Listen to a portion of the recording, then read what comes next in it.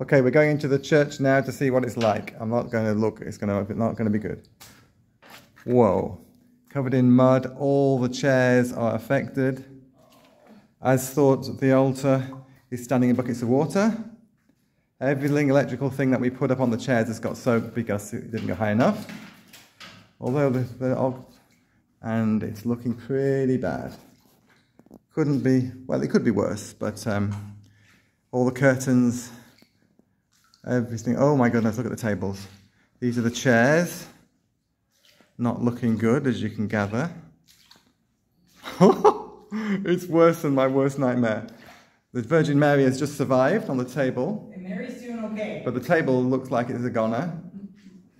As I say, these chairs, I guess, might be recoverable. They could be washed. The electrical stuff, well, the computer, that's okay because we lifted that up higher. But yeah, it's pretty bad. So we're going to have to start squashing everything out. And that's what we're going to be doing. No power on, but we're okay.